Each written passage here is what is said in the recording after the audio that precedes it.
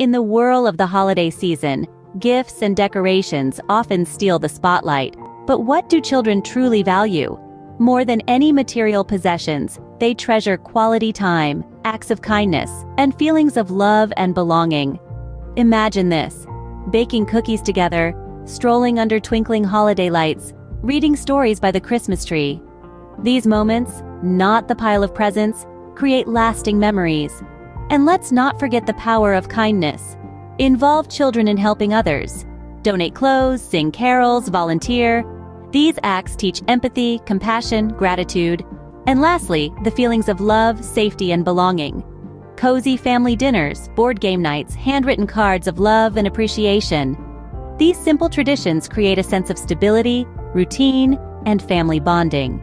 In conclusion, the true holiday gifts children value most are quality time, acts of kindness, and feelings of love and belonging. This season, let's focus on nurturing relationships and creating timeless memories. After all, it's the love, support, and belonging they feel from their family that makes the holidays truly magical.